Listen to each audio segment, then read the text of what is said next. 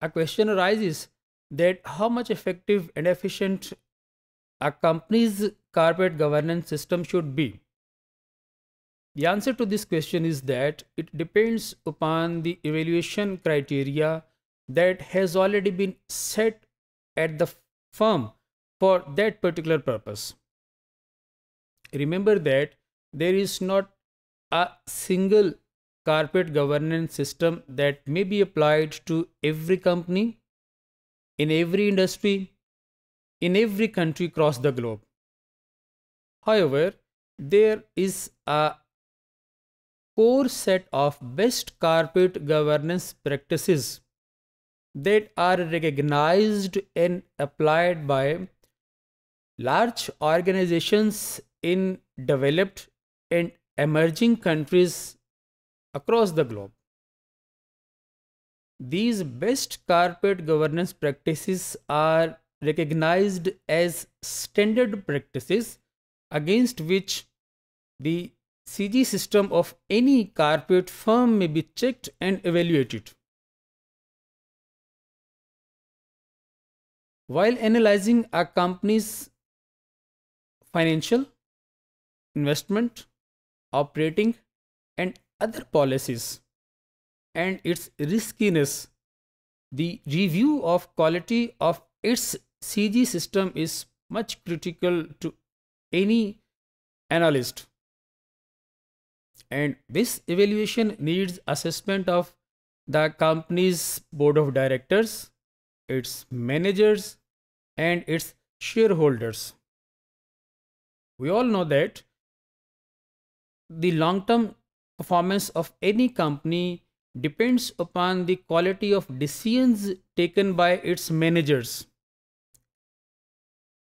It also depends upon the strong commitment by the managers in applying sound management practices in their decision making. And we know that the ultimate result of their decisions is to enhance wealth of the shareholders.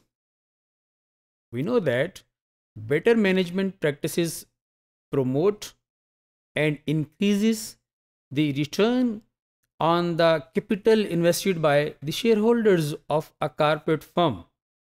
But on the other hand, the result of poor decisions, poor management practices may be the ruined or destroyed wealth of the shareholders.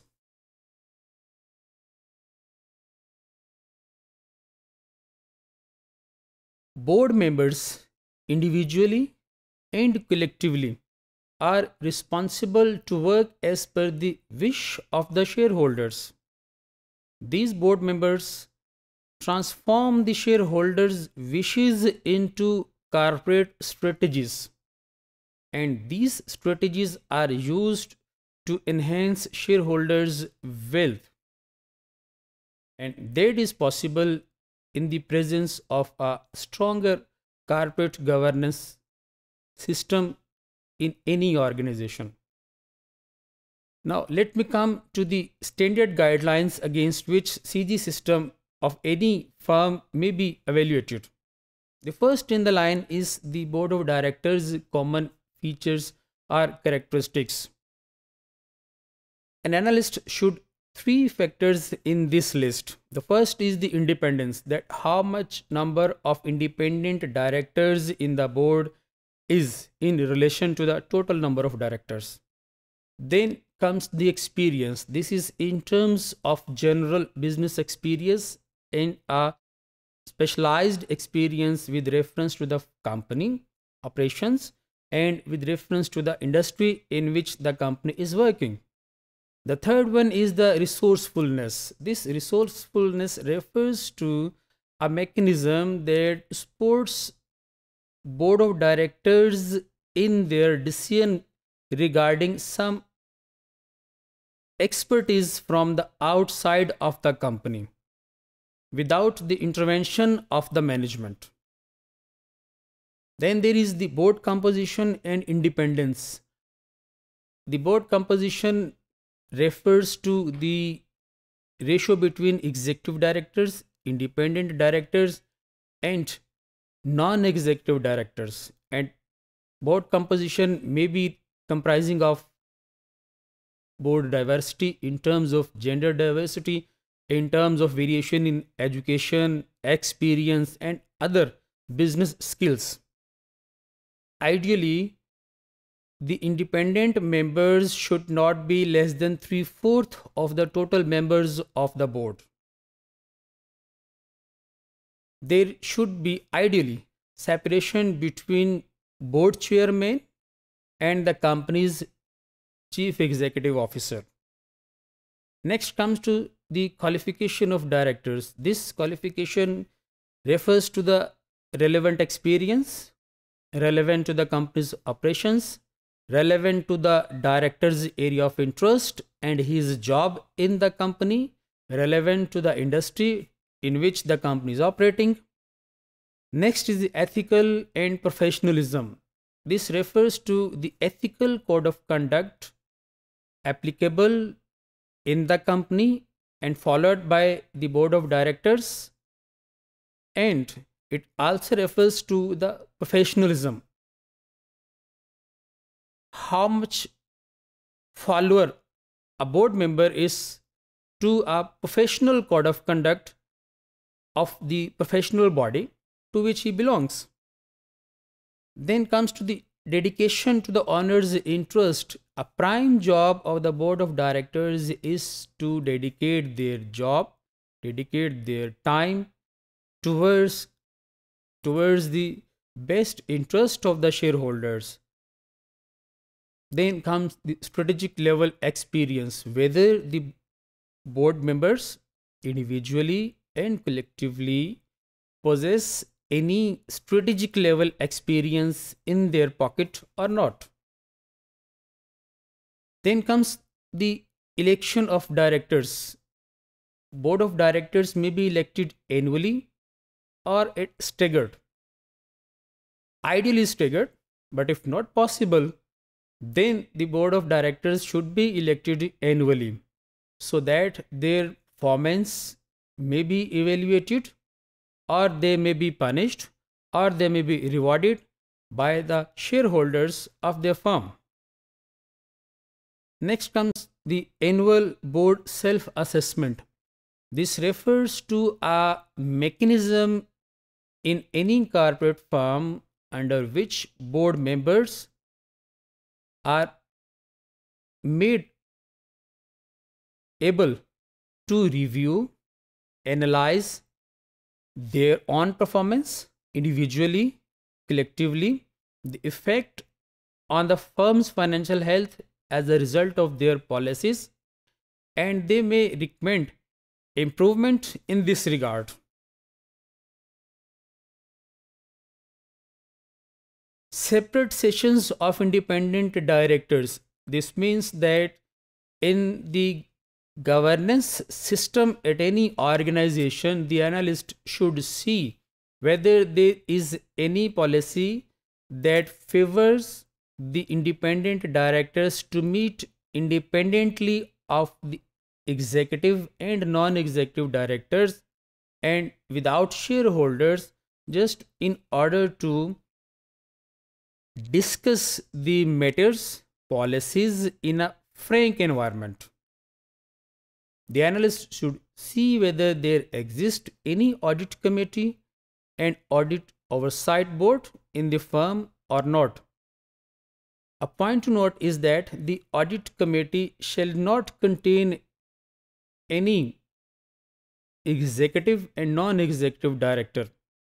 Better is to have all independent directors in the committee, and much better is to have the company's CFO. As a policy, there should be a nominating committee. The basic purpose of a nominating committee is to nominate suitable persons in a board meeting in the place of any director or directors that are absent at the time of meeting. Board's independent legal and expert counsel. The corporate governance policy should encourage independent board members at least to get any legal advice or any professional advice from outside the company without the intervention of the firm's management. Another important feature of an effective corporate governance policy is that the statement of governance policy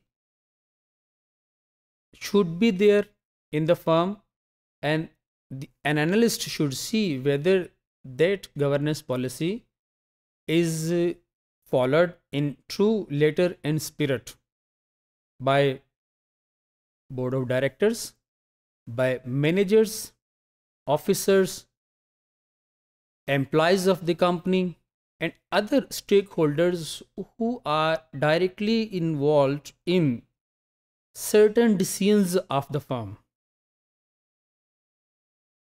The analyst should see whether there is an effective and appropriate system that ensures disclosure of company's policies regarding HR, regarding accounting, regarding investment, and other policies to the public, to the other stakeholders in a very transparent mode. Related party transactions. Related parties are very much important player that plays its role in firms operating decisions, in its day-to-day decisions. The analyst should see whether there is any approval for business with related parties by the board of directors. Is the policies approved or not? And how many transactions are there by the company with its related parties? The analyst should be able to determine the effect of transactions with related parties upon the firm's financial health.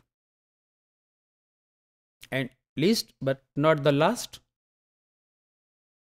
the corporate governance system should encourage the board of directors to respond to the shareholders' queries, their votes, and their proxies on certain decisions taken by the corporate management, like decisions on board of directors appointment, their remuneration, any mergers and acquisitions, or any other decisions.